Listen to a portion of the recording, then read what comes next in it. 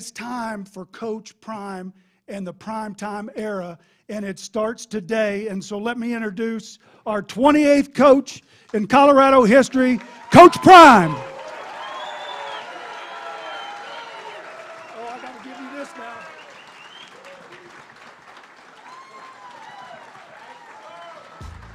How about that? Yeah, how about that? Welcome into a new BuffStampede Radio. Adam Munsterteiger, the publisher of BuffStampede.com. I have a special guest today, Colorado Athletic Director Rick George. You've done a lot of media roundtables that I've been around, but I think this is our first time sitting down for a podcast. Thanks for taking time out of your schedule. Yeah, it is, and long overdue for sure. Do you have time to sit back and reflect on what, the last 10 months have been like? No, not really.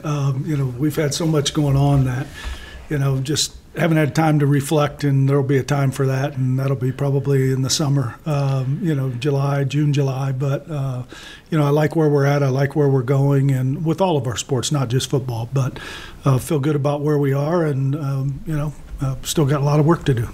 You're more than a decade into your tenure as the athletic director here. I'd imagine it's a job that constantly has new challenges that crop up. How have you gone about maintaining a level of sanity throughout, the changing landscape that we've seen here in the last decade? Look, I always,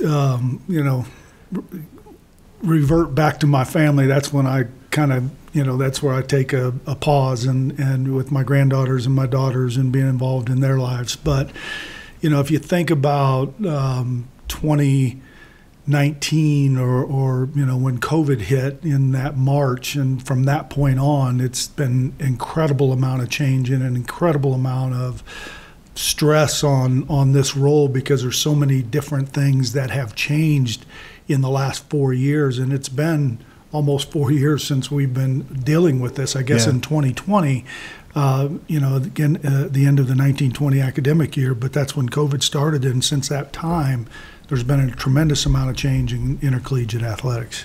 I wanted to ask you about that. There are different collectives out there now for CU Athletics, Buffs for Life, the 5430 Foundation NIL Collective, obviously the Buff Club. I mean, you've got the Ralphie Live mascot program. If there's a Colorado fan out there that's wondering today, how can I best help Colorado athletics going forward, what would you tell them? For everything that we do, one, the collectives are really important.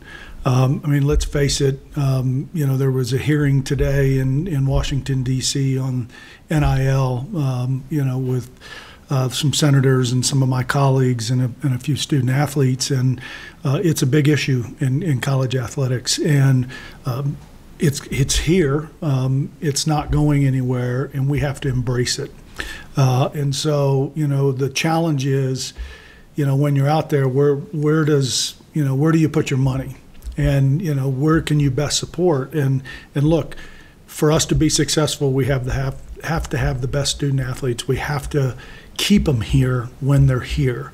And so the collectives are incredibly important, and the 5430 Foundation and the Buffs for Life NIL Collective totally benefit our student athletes, and that's necessary and needed. We've got a good thing going. We've got to keep it going. And, the thing that we want to do is provide a great experience in our athletic department with the programmatic needs that we have for our student athletes, our facilities, but also to ensure that, they have the resources they need to be able to navigate their college life. And we've got to retain them and keep them here. Do the different NIL collectives, the Buffs for Life and the 5430, do they have different objectives? The 5430 Foundation is mostly geared towards football. And the Buffs for Life NIL Collective is more geared towards all of our sports, and people can donate into that collective and be specific about, which student athletes they want to give to, whichever sports they want to give to. Both of them, there's I know that the 5430 Foundation has a number of charities that they benefit. The Buffs for Life is geared more towards mental health and suicide prevention and those kind of initiatives that I think are really important in our industry today. So in a perfect world, people would kind of allocate money across the board then? Yeah, look, I mean, we need to get our collectives up to speed. I mean, I'll be honest, we were a little bit behind. I think we're catching up, but we still have work to do with our collectives. So, if you're wavering on which way to go to the collective, and, we'll continue to work hard trying to raise money for our Buff Club to support the programmatic needs, the scholarship needs, the facility needs that we have for our student athletes. Given that you were part of a committee that spent a lot of time looking at NIL before it became a reality, and to not have some of those guidelines implemented, I would imagine that was maybe a frustrating time for you and some of the other people that had worked on that committee. Yeah, we worked on that committee for 2 years with the NCAA, and when the Alston case was overturned on appeal, the NCAA made a decision not to move forward on our recommendations, and I think that was a big mistake. We've learned from it. We know where we are today. I'm currently on a committee that's working on NIL, trying to put some transparency involved in that, student-athlete protections, a variety of different things. I mean, the thing that we need to do for NIL is we need to have one model that is across the NCAA landscape. We can't have different states with different rules. We do need support from the federal government to ensure that we have one system of NIL that makes sense, that works for everybody. And I know there's a lot of talk about that in our industry. Obviously, you've long talked about the need for construction on the west side of Folsom Field. How much thought has kind of gone into that process? A lot. We have a really good plan for the west side of the stadium. That's important for us. We think it allows us to get more engagements with students, because we're going to take that first floor and it's going to be open air 365 days a year. Students will be able to cross from the north to the south, south to the north, that live there, and it'll be a good thoroughfare for students that we can do some really positive things down there. And it's also going to create some premium inventory that will be beneficial for us financially long term.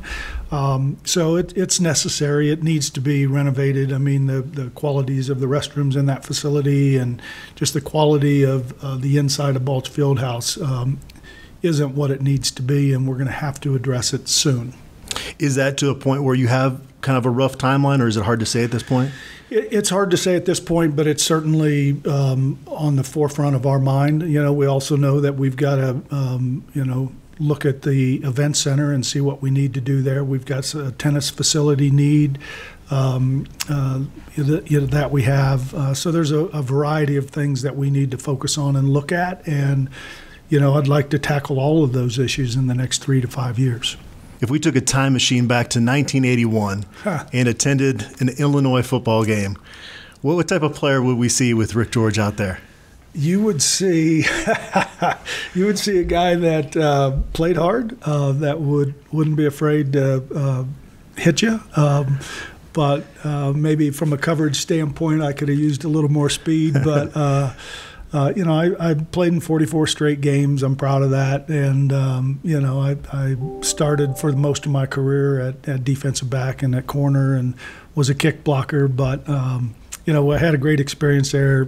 Illinois gave me the platform. And, right after I graduated, I became the recruiting coordinator when I was 23 years old, and learned a lot. And it's kind of propelled my career to where I am today. And I'm excited about being the athletic director here for over 10 years. You've always had great rapport with the student athletes here. How much do you kind of lean on your past experience as a student athlete to kind of know what they're going through? Yeah, look, I mean, it's interesting to see the evolution. When I played, we would go sit in an ice tub where after practice, and now today we've got these 2 pools that they walk through. We've got hydrotherapy. We've got all these things.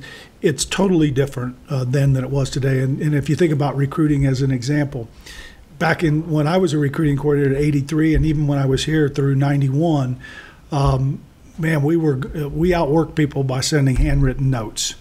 And now today it's kind of totally changed where you've got the social media component of it. And so there's just been an evolution of college sports that I think is really good. I think, what we've done really well, at least in the 10 years that I've been the athletic director, is we've really focused on the student athlete and what their needs are. I mean, if you think about full cost of attendance, unlimited meals, NIL, all these different initiatives that benefit student athletes, I think is important.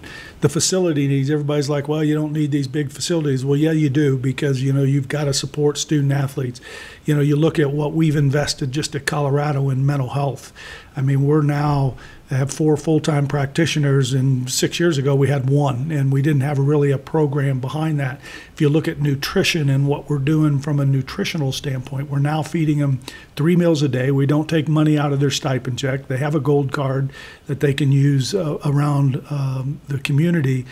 All of those things are really important. We're providing health care 4 years after they leave for injuries that were sustained here. I mean, just a variety of different things that we've done at Colorado and at most places. But, ours comes under the umbrella of the whole Crawford family, whole student athlete, and it's all the areas that touch our student athletes. And what we're seeing there with the data that we have is that the instances of injuries are going down. We're missing less play time and less practice time, and we can tailor our workouts and our conditioning and our nutrition just to what our student athletes' needs are and what their mental and their physical wellness is.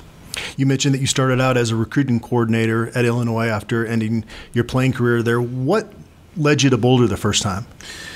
It was really, we had my first daughter, and in those days when I was a recruiting coordinator, we traveled every day of the week. I was on the road Monday to Friday. I'd meet the team wherever they played, and, that got tiring. We had our daughter, Jenny, my first daughter, and the next day I went back on the road for 14 days to recruit because it was in January at the end of the year. And at that point, my wife and I said, "This isn't going to work with you on the road all the time." So, fortunately, Coach McCartney had a new recruiting position. I would think I was the first recruiting coordinator here. As I think back to that it was an off-the-road recruiting coordinator position. And my defensive back coach when I was a freshman and a sophomore was Lloyd Carr, who was the head coach at Michigan. You know all that. Lloyd called Mac at my request and recommended me. And Coach McCartney and I first met watching the Boulder Fairview game, and we stood on the fence. If anybody's got old pictures of that, I'd love to see it. But we stood on the fence watching the game together back in 1986. And then he hired me in March of 87. You went on to carve a different path. At a certain point, you go work for the PGA, work for the Texas Rangers as well. When did you kind of veer away from college football? What led to that transition? Probably my impatience. I wanted to be an AD in the worst way, and in those days, I thought I should have been an athletic director. I'm glad nobody hired me because I wasn't ready for that. I think all of the things that I've done since then have really, allowed me to be okay in this position. But I was young and wanted to be an AD and couldn't get in the seat and got frustrated. And an opportunity came up to be the president and CEO of a not-for-profit foundation in New Orleans that ran a PGA Tour event. And that kind of took me on a different path. And then fortunately, Chancellor DeStefano called me in 2013 and said they had a AD job. And there's really only 2 places that I would have been an AD, and it would have been Illinois or Colorado. Illinois because I played there, and Colorado because I had been here before. And so I got that opportunity, and even though I love the PGA Tour and the Champions Tour and the Texas Rangers, and they're now 2-0, and it's fun to watch them, and I communicate with their owners often, being able to give back to support young men and women, to give them the opportunities that I had. I won't tell you how many years ago, but to give them the opportunity that I have to provide the support to make sure that they're set up for the rest of their life. And we always talk about it's about the 4 years while they're here, but it's the 40 after they leave. And this is 40 after I left, 41. And that opportunity that I had at Illinois to play football and to get my education is what I want our student athletes to have, because I've had 40 years and a great career, and I'm very fortunate and blessed, and I wouldn't have had that had I not had that opportunity at Illinois.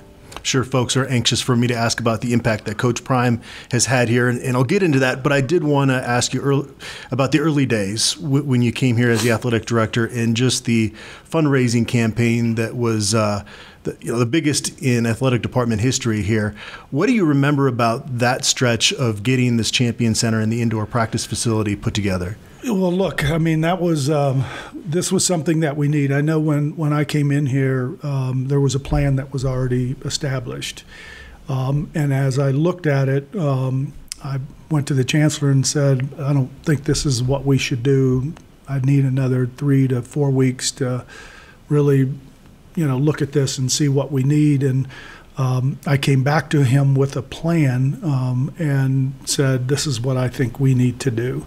And I think it's the right thing. It's provided for all of our student athletes. All of our student athletes eat together. We've got, more weight rooms than we've ever had. We've got great academic space over in Dow Ward that used to be the football office. We've got locker rooms for all of our Olympic sport athletes, which we didn't have when I got here. So we've made some big changes that were helpful, and being able to fundraise for that, we worked hard. It was, we were out a lot, but it was important that we provide these facilities because we were way behind. And we're behind on, the west side and the basketball arena and some of those things, right now, but we addressed the immediate need that benefited all of our student athletes, and that's a combination of the Dow Ward renovation and the Champion Center. But both of these spaces have given our student athletes, in my opinion, great facilities that they can focus on what they came here to do, and that's get an education and participate in sports and enjoy college life. The plans that were there when you got here, was that renovations down kind of where the family housing is? No, it was all renovations here. Okay. It was, there was and I don't remember exactly, but it had to do with the adding another floor to the East Side Club, the Byron White Club, and building that out and, renovating that. But this was something that we needed. A lot of that when we went through this, it was a design build. So when we first started this, I don't think we contemplated the second floor where we've got the CU Sports Performance Center, and we didn't really contemplate an indoor track. We contemplated an indoor football field, but both those things happened because Eric McCarty and Dr. Podar and a couple of our Dr. McCarty, Dr. Podar, they said, hey, if you're building this, why don't you build a floor with, that we can have X-rays and MRIs in that? I'm like, well, that's a good idea. Let's do that. But we need to find a partner to help us do that. And, the collaboration between Boulder Community Health and our CU School of Medicine has made that a reality. But what a great recruiting tool that if your son or daughter gets injured, we've got an MRI or an X-ray that we can get them to. So that was one. And then the track, when we were building the indoor facility, Mark Wetmore said, well, why don't we put a track in there? And I said, okay, why not? And then $10 million later, we built a track, but it's been beneficial. And I would tell you that facility has benefited all of our student athletes. We have so many that practice in there, that condition in there, and we've had lacrosse matches that we've had to bring inside there because of weather or some air quality issues. So all of these facilities have benefited all of our student athletes, and we're proud of that. A little more than a year ago, you decided to make a change at the head football coach position. It was stressful covering a coaching search for 2+ months. I can't imagine what it was like. On some level, you have more time to vet candidates, but what is that process when it's drawn out for 2+ months for an athletic director? Yeah, everybody told me if you're going to, it's a lot better if you make the decision early because you have more time. Well, I don't believe in that because there's the stress that you have during that time, and you're still trying to play football, and you've got a team that you have to have an interim coach and staff and keeping all that together. It was a lot, but I do think having that amount of time allowed us to really vet where we were going and what we were doing, and I think we obviously made the right decision. Yeah, it sounds like Coach Prime was really he was prepared for that meeting when you guys met. It sounded like he had a pretty clear plan. Was that one of the things that initially impressed you about him? Yeah, there was a lot that impressed me. And again, going back to having the time to really vet and to look at, seeing his 60-minute interview and some of the YouTube stuff, and to see all that, it really kind of gave you a well-rounded opinion. But until he and I sat down, because I wanted to, him and I talk face-to-face. We only talked one time, and face-to-face. And I laid out a plan, and I said, here's the good, bad, and the indifferent. And there was a lot of bad at the time. But I wanted to be very clear, because I don't want somebody to come in here and say, well, you never told me that. He will say I didn't tell him about the weather, but that's an aside. But, we had that conversation, but then he sat down and took me through his plan. So you'll see, you've seen a lot of my public comments that none of this is a surprise to me, because he laid it out on that first day. He told me, he evaluated our team. He evaluated the recruits that had committed. He laid out who his staff was going to be. And I think he almost got 100% of those people that he wanted. I mean, he had a depth chart, but the ones that were first were the ones that he brought in here. So, I was really impressed with his attention to detail and just his passion and his values and, meeting his family and things like that. I mean, it's exactly what we needed at Colorado, and we're seeing the fruits of that right now.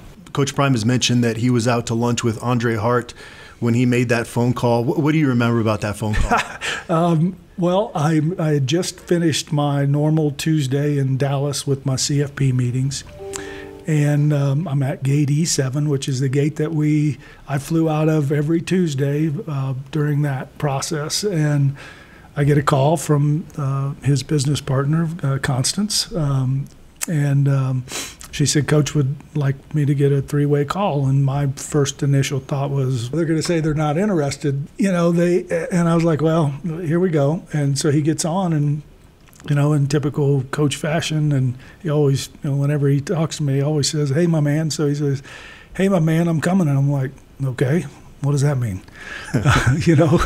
Well, I'm coming. And I'm like, and he just said what he has said publicly, is that the Lord spoke to me today, and we coming. And that's where that came from. And, the only unfortunate thing is we kind of kept that under wraps, but, that's kind of how it evolved. And, we're here today and feeling good about, where we're headed. The pilot program that allowed Coach Prime to bring in the top-ranked recruiting class in the country, could you kind of share how challenging that was to put together with Phil and Todd Solomon, and kind of what that has done for the football program? No, look, I think that's done a lot for the program. And I think, one of the things that needs to be said is, the Chancellor, our Regents, President Solomon, our faculty on campus have embraced, and this isn't just for athletes, this is for all students.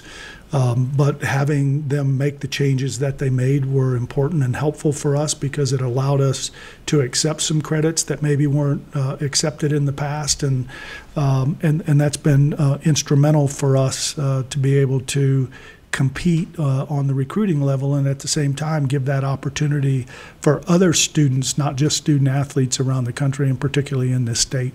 What's it like when you go out in public now and just see people everywhere with CU gear on?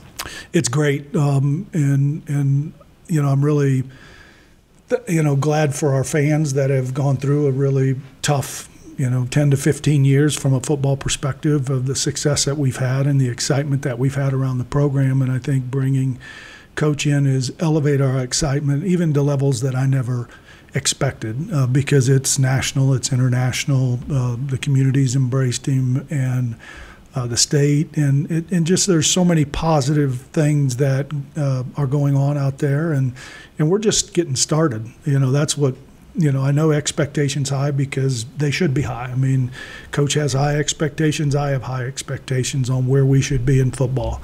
And I think we're just at the tip of the iceberg about where we think this can go. Coach and I are excited about working together to make this program an elite program, and we're looking forward. you're bringing in a lot more revenue these days, but I'm sure operating costs have changed as well with that. How have things changed from a budgetary standpoint? Has that become more challenging now? Well, look, I mean, we've obviously invested more in Coach Prime and his staff and some of the needs that they have, and that's important. We also had some challenges with less distribution from the Pac-12 because of some issues that they've had at the conference level, and so look, we're hitting budget for tickets. We budgeted, we planned, we knew that playing USC, Nebraska, and Colorado State would make for a big year from a ticketing standpoint, and so we had a strategy behind that, and we're not quite to budget yet, but we will be. And then, our fundraising obviously is important to that, but I think where we're seeing big gains are in the viewership, which we're not able to monetize yet, but we will in the future. But our concessions are up, our, licensing and apparel's up, so significantly. And then you take the viewership that we have and the social media followers that we have grown exponentially, and it's just hard to quantify that at this point. But I do know that, it's impacting our businesses in this community, which is great, in a positive way. And, we're hopeful that they'll get behind what we're doing here as well, because in my opinion, we're at a moment in time where we've got to put all of our chips in the center and work together to make this program, top to bottom, all sports, truly at a high level, and that's our focus. Awesome, Rick. I appreciate you again for taking time out of your schedule. Let's not wait another 11 years before we sit down and do a podcast. Sound good? I'm with you there. Let's go. All right, and thanks everybody out there for tuning in.